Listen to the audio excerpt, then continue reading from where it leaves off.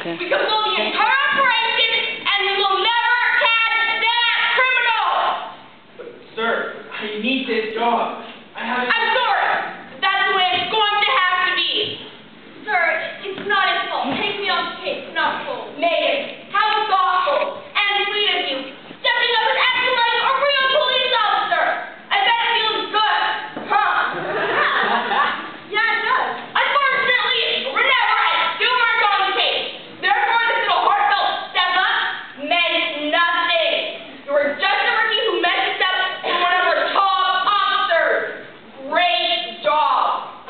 Well, I have a meeting to attend. I must be on my way. See you runs later. Sir, I'm so caught up. Cole, I didn't mean to do this on purpose. Yeah, but you did. Just leave me alone. Look, you're dwelling on the past and trying to make me feel bad. I'm a rookie and someone told me what was going on. Stop! You're a rookie! A rookie! You got that, rookie? As in, you obviously doesn't know what the heck you're doing? You really messed this enough for me. I've been working my whole life trying to get a big case like this one, and you ruined it. You weren't even stationed there. I know, but I was passing by the area and I saw some stuff going down in there. Stuff going down? Yeah, my career maybe. Just stop trying to be a hero, alright? And stick to the one thing you're good at, which is getting my coffee. That's it! Enough with you two!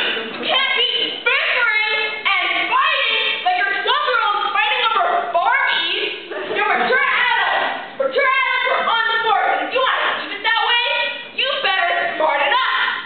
Otherwise, you'll never see a case and you're no good live ever again. It's not her fault.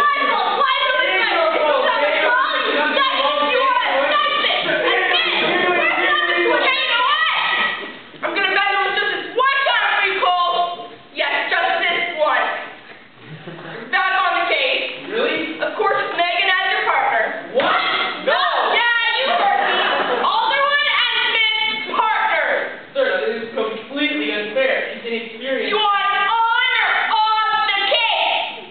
Well, Brooke wanted to be on the case, but... No ifs, ands, or buts! You were on the case with Megan as your partner!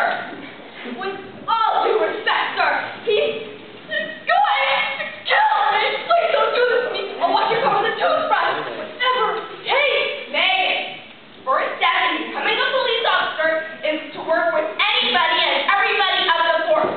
You must have common back and this and this. And if you pass this little test run for me, I'll promote you as a training officer. No more coffee? No more coffee. Count me in. Welcome to the family. You gotta be kidding me. Well, I'm about to be on my way. Best of luck to the both of you. Thanks, sir. Oh, one more thing I forgot to mention. What now? When I mean you two are partners, I really mean partners. Yeah, I know. I've got his back and he's got mine. So, I mean you're his wife. What? This is an undercover case. I now pronounce you husband and wife. You may now kiss the bride. Kill me.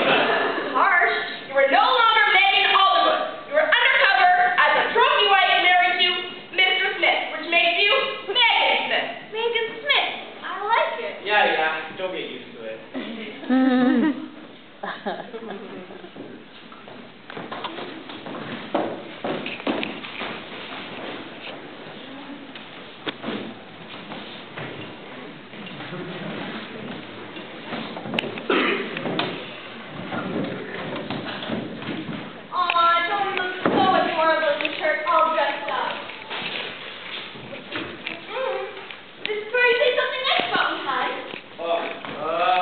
Your dress was so nice, you...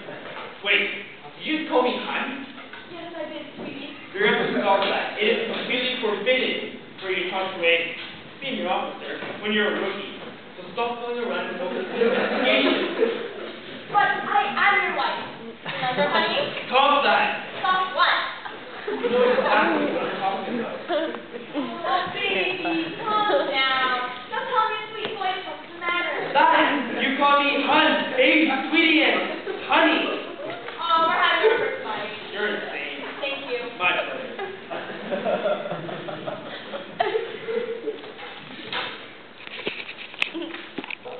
Enjoy your dinner. Then again, it's hard to not to say when you're so attractive. Please, don't flatter yourself. Flatter myself? I think you did it for me. Aw, baby, sweetie, calm down. I was going to say my job. Now, can we please stick to what you suggested earlier and focus on the game? I still don't know what's going on. Quit trying to change the subject. Admit it. You're very attractive. Don't lie. Megan Smith. You like the sound of that, don't you? You know what? Stop! I mean, you are a senior officer, and I'm a rookie cop. You should focus on the investigation. Chill out. I'm just doing my job. Like you were doing earlier, right? Right. Yes, I like you, didn't you? Mom, I don't want to eat my veggies. They taste like soggy pillows. I'll be sure to give the compliment to the chef. Kids, they say the funniest things. I'm not laughing, and I can't see the chef being any more impressed than myself. Well, excuse me, mister. I've got a tree trunk shoved up the wrong end. She's just a kid. I'm sure you know how they can be. They're quite lovely. I hate children. I've been single for almost 15 years. Well, back in my day, I used to get all the dearies. I still remember that Italian stallion Rosita. Grandpa, be quiet. You're embarrassing me. Oh, eat your vegetables, dearie. What, Grandpa? Okay. Excuse me. Give Grandpa a big old kiss now. No, Grandpa. I mean to interrupt the exciting confrontation you all seem to be having, but my wife and I are trying to enjoy our evening. You know, if you do that often enough, a little magic fairy will come along and chop your tongue off. Yeah, right. Fairies don't exist. Didn't your mother ever tell you about them? Nope, never. She only said not to talk to scary strangers who want to take me away. So I'm going to stop talking to you now before you do bad things. Your mother has done an excellent job of raising you, little brat. Mom, this crazy lady's being mean to me. I think she wants to show me the puppies she has hidden in her basement. Would you please stop harassing my little child? Is it my fault she was raised alongside Satan? Excuse me? Yeah, you heard me, Mama. Don't make her perform absolutely inappropriate behavior in front of my child. She'll pick up bad habits. Oh, don't worry. She already has. That's it! You're Ladies! Little mouse started my restaurant. I would send you home, but you appear to be only customers. Don't let it happen again. Hurry up, sweetie, and finish your veggies. For the crazy lady comes out. Mother, I told you once and I told you twice. Now I'm not going to tell you again. These veggies taste like soggy pillows. Noise pollution! Noise pollution! I'm so sorry. You listen here. You stop this bratty little act and keep those veggies, or a big fairy will burst in here and put a gun to your little head. But you said fairies don't exist. No, back in my day. Well, they do now. So stop this bratty little act and you stop being rude to your grandpa. He's going to die soon. You didn't know? So, where were we? We were interrupted. I don't know. Eating. Wrong answer. We're talking about you were completely and utterly attracted to me. Admit it. You're in. My place! Hey, everyone get this done. It'll be okay. Sorry, Mama. You made my day next time. I really will. Shut your mouth. It'll cut your tongue off. Silence! What? I'm gonna hurt her. Sorry, I lost my earpiece at home. Shut up and sit down. Okay, now, usually I don't ask questions, but yeah, you're a little black rat. Great. If I stand up, will you shoot kids? It's not what I said when I made my dramatic entrance. You know, just no. Whoa, calm down. I was just playing with you. I would have stopped you. Clearly I lost control of the situation. Silence or I will shoot! Go ahead. No one cares. Stopped it anyway. I care about you, honey.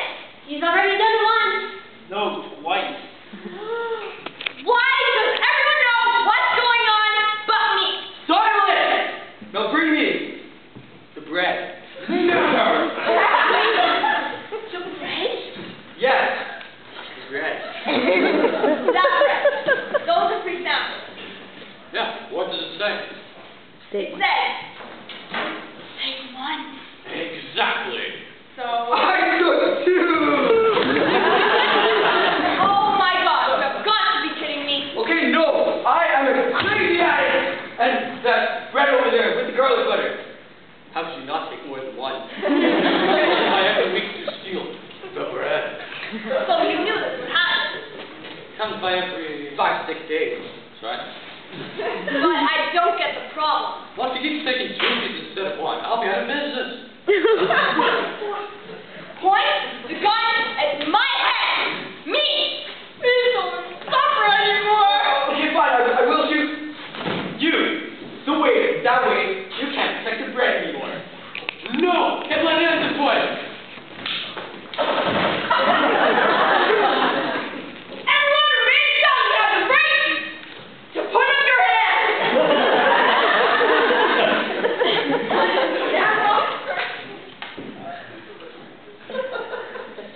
Killed a man. No.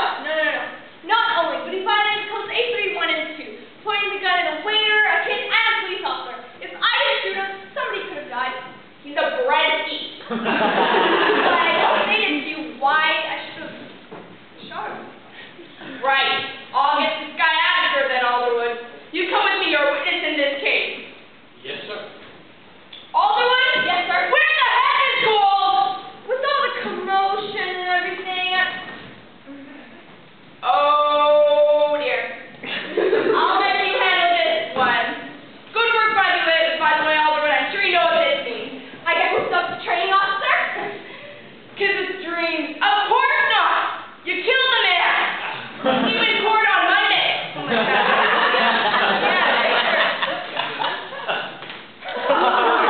Oh my God.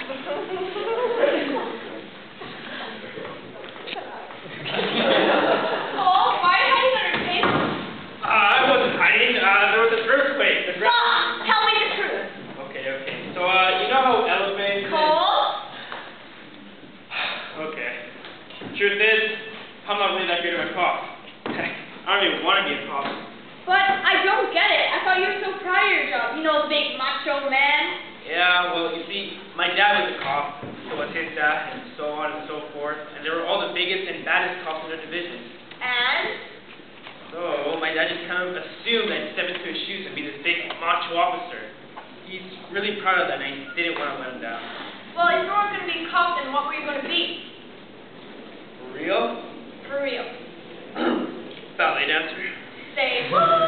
Yeah, a ballet dancer, the romantic ballet. I would just die between this three ballerinas, nutcracker, swan lake, glad peacefully all over stage. You know what I mean. Well, I know you're not demanding for men, but if you're a big cop, I mean, then what? I'm so shocked right now.